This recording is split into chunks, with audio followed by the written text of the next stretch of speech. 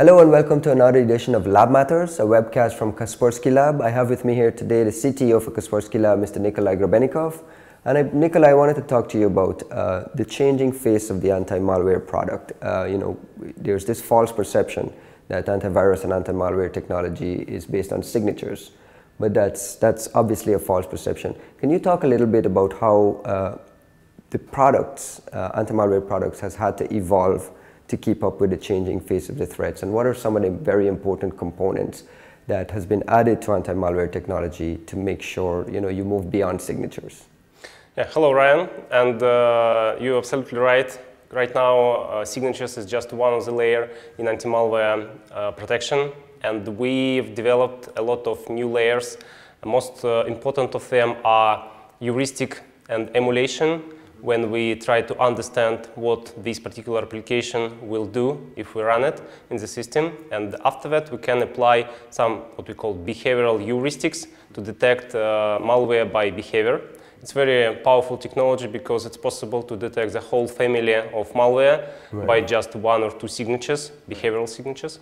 At the same time, it's very important to add the proactive component of analysis of execution of the files in the system in real time, and we do it with our system watcher component.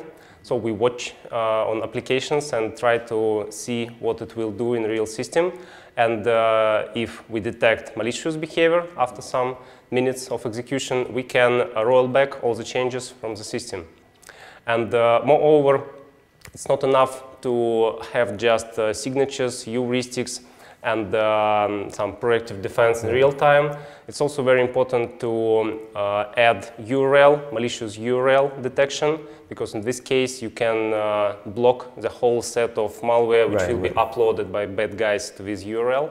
And additional components like sandbox and host intrusion prevention policies on endpoint machine.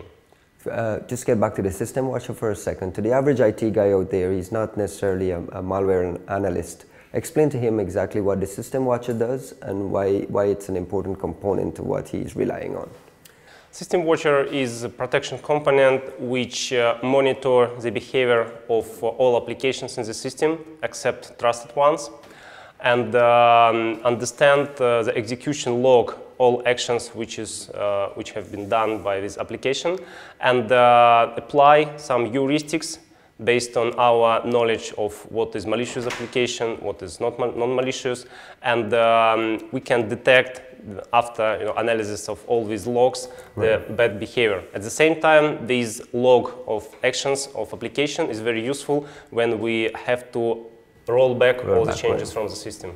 And the URL blocking component also becomes very, very important as you tie everything together. But you're not killing signatures either. I mean, signatures are getting smarter. Your signature database is still there. It's still an important component to it. And you've also been using the cloud to beef up the way signatures are distributed to end users. Can you talk a little bit about KSN and your cloud component?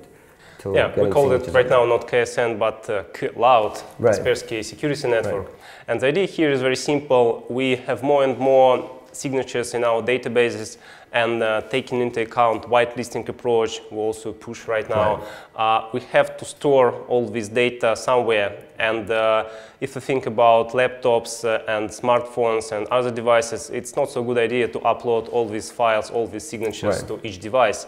And we come to the idea to use cloud. So it's Kaspersky Lab servers in different parts of the world, and all our applications connect to these servers and ask when you, for example, run new application or download new executable application, our Kaspersky Internet Security or Kaspersky Antivirus ask our Kaspersky Security Network about the reputation of this file, and in 40 seconds, we return answer and process this request. Right, and that also helps you on the detection side. If it's a new application that is potentially dangerous, the cloud can detect that and tell the rest of the user bases that.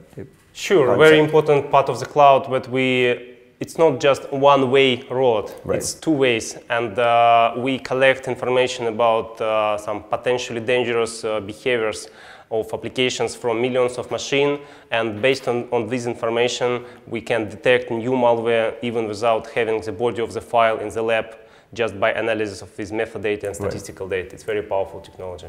And another big layer, another big component is application control, whitelisting.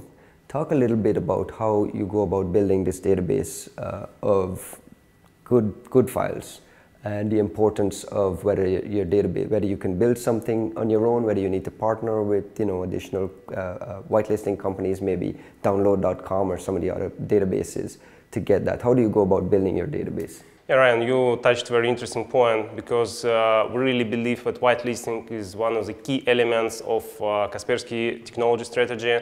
And if you think about the future, a lot of new devices like your CPU in cars, airplanes, probably devices which control your heart, and other devices. In these cases, it's much better idea not to create a database of bad files, but create a database of good files and allow this application to run and block all other execution of such systems. And we built a whitelisting database. We have been building this database since 2007. And you're using the cloud to help with that? Yes, exactly. Because without cloud, it will be hard to use such big database. And we partner with a lot of companies. I can mention Blizzard from gaming industry. Okay. Yeah, I can mention Hewlett-Packard and others companies who create new hardware, and we download new drivers and all these things. And also, of course, we've partnered with Microsoft, Adobe, and other companies. And in many cases, we got information about new files they are going to launch in nearest days in our database before end user will have it on their machines. Excellent. And it's not the only way how we add files to our whitelisting database. We also created crawlers to get data from sites like download.com and other sites which collect information in the internet. Other popular software repositories. And of course, we use our Kaspersky security network to understand the prevalence of white files and what files are run on machines of our users more often. How do you treat gray files, for instance, files that you don't know whether it's clean or dirty?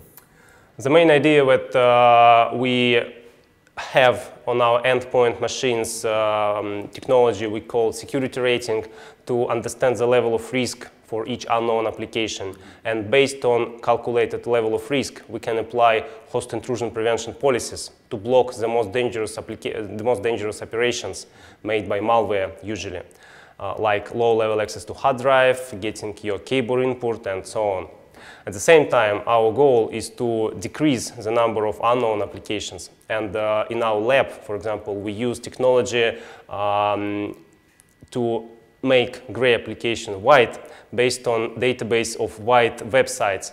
And we try to understand if this gray application is on white website, we can say that it's white. And of course, we have very, very complex and complicated and very expensive infrastructure to monitor and to calculate the reputation of all unknown files. Excellent. Thank you very much, Nick. And thank you for watching another edition of Lab Matters, a webcast from Kaspersky Lab. You can catch some of our other webcasts at youtube.com/Kaspersky. Thank you.